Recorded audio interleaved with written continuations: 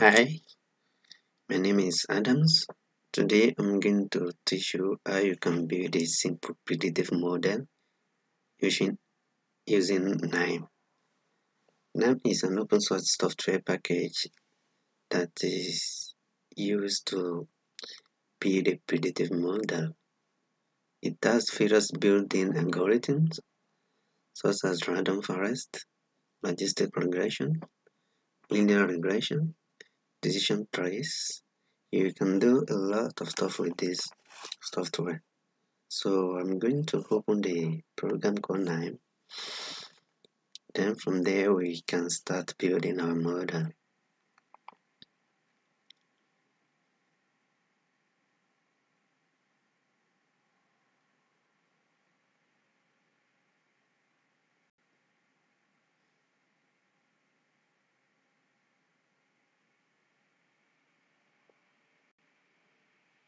Alright, so the first thing I'm going to do is to open new sheet. So just come here and click on new, just click next and finish. So I have new workspace to build my model. Now I have some set of data to execute this model building process.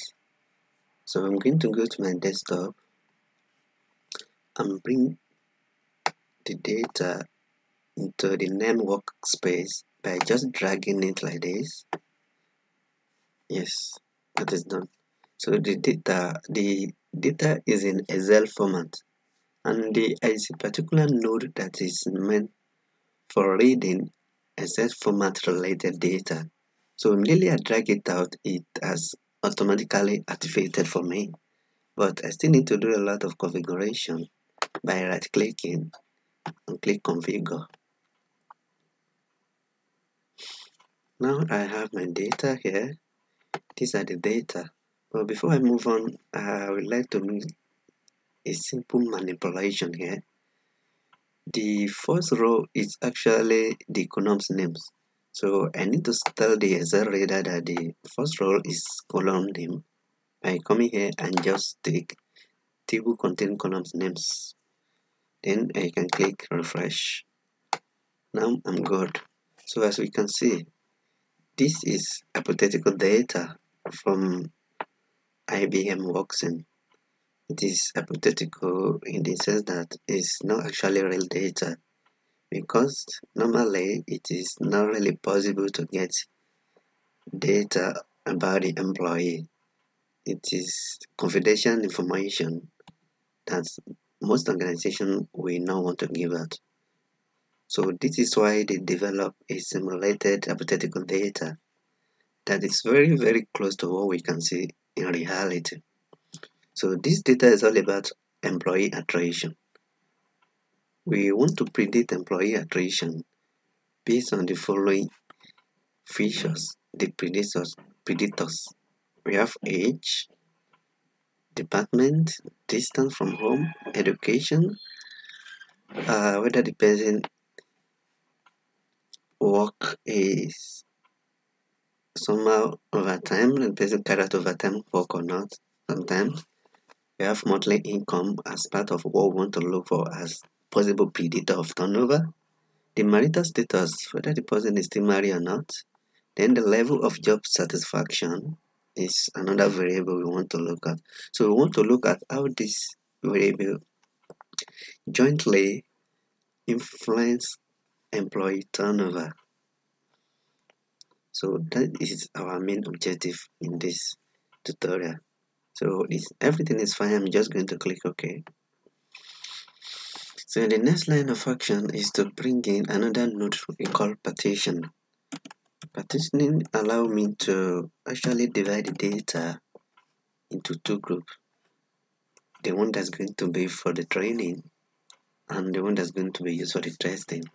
So I'm going to pick it up and drag it here like this, and go down and link the two together, my Excel reader data, because this one consists of all the data, and here I want to divide the data into two. So this node partitioning will allow me to do that. Click. I have to configure now. So I need to tell partitioning. How do I want my data to be divided? I want 75% of my data to be used as training, and the remaining 25% to be used for testing. So I am going to also mark this and click OK. So all that will be used as default. Now I can execute. Now we are good. So the next line of action is to pick up the algorithm that I'm going to use to train my model. So there are different kind of algorithm that I can use, but since this is a classification problem, then I'm going to use the learner that can handle classification problem. We have different types. We have 3 ensemble learner, we have Boston learner, we have a lot of them. There are decision tree, there are random, this is random forest, this is linear regression. Linear regression is not applicable in the sense that we are dealing with classification problem. In that case, it means the outcome variable is binary or multinomial or ordinal in nature. So I'm going to pick up random forest to train my data. So I'm going to come here and I'm going to attach the first partitioning, the part of the data that's going to be used for my training, which is 75% of the data. I'm going to attach it here, then configure. So here is actually asking for the target column. It's asking for which variable is the outcome. And here I have my employee status, which is simply the iteration. This employee station is divided into two, as I've already said. The active form, people who are still working with organization, and the quit, people who have already left or gone. So this particular place provide information about the predators. So I'm going to predict employee status based on the following information I have about the employee: the work-life balance, yet years in current role, without working year marital status, their monthly income, whether their contract is overtime or they don't participate in overtime work, then performance rating, relationship satisfaction, everything here. These are going to be our predators. Now I'm going to leave every other thing as default and just click OK. Now I can execute. There we go. So the next line of action is to pick up my predictors. So predictors is going to be used to test the model. So random forest predictor.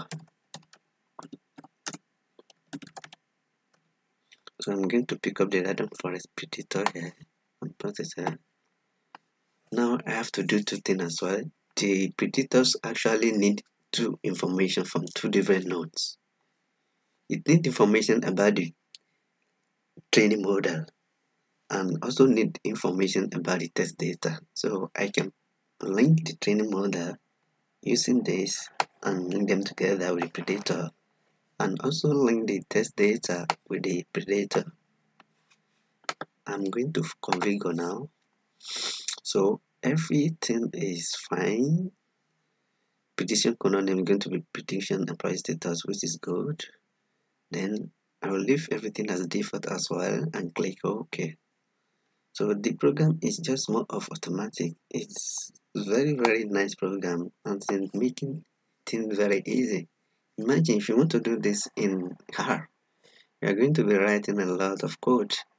So if you are the kind that don't really like writing code, then this is the best program for you. With Knime, everything is easy. So I'm going to go on and execute. Now I'm good. The next line of action is going to be to test my model, to score the scoring. I want to know the level of accuracy of the model. So I'm going to pick up another node called scorer. So the scorer will allow me to evaluate how good the model is. So I will take this scorer. I actually have two options. I can pick the one for JavaScript or pick the one for ordinary scorer. I'm going to pick the one for ordinary scorer. Then I'm going to lay the data together. So I'm going to configure the scorer. Now we say the first column, I want it to be the actual employee status, my actual attrition information, and the next column should follow with the prediction. So I click OK, and now I can execute. So with this scorer, now I can evaluate my model. First thing I want to look at is confusion matrix. So we can see from this confusion matrix now, it gives us information of how good the model is in predicting.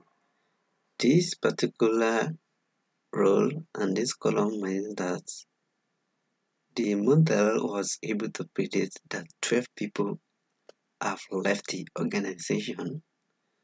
Well, in reality, those 12 people, 12 employees have already gone. But for this, the model predicts that 47 people have left the organization. But unfortunately, those 47 people are still active. Then furthermore, so this is a kind of misclassification. This is error. And also here, the model predicts that 5 people are active. Unfortunately, those 5 people have already gone. But here is the good news. The model predicts that 3 or 4 employees are active. But in reality, they are actually active. So what we have here and here are accuracy, and what we have here in this diagonal and this are misclassification. So the accuracy percentage is going to be calculated based on this. So let's move on and check the accuracy information. So I can go to accuracy statistics. So as we can see here, the model is almost like 86% accurate in predicting turnover. You can see this is very, very important. And we can also move on. This recall is also very, very important because this is actually going to determine if we are going to really deploy the model to make important prediction about how we can make policy regarding employee turnover. So we can say what this one is saying is that if the model predicts 100 people are going to leave, then with this 0.203, it's saying that at least 20% of them will leave the organization. However, this is very, very low. This recall is just too low for practical purpose. And if you look at the active, now this is good news. If the model predicts 100 people are going to leave, at least 98% of those people will stay. Are going to stay. I mean, if the model predicts 100 people are going to stay, at least 98.4% of those people are going to stay. So this is actually good news. At least the model will be able to tell us that no, these are the kind of people that are going to stay with us. At least this is good for practical purpose. So this is just the simple way of using this, building a simple predictive model in Knime. In the next tutorial, I'm going to dig deeper by using different algorithms and comparing them by evaluating their level of accuracy. So thank you for listening. Bye for now.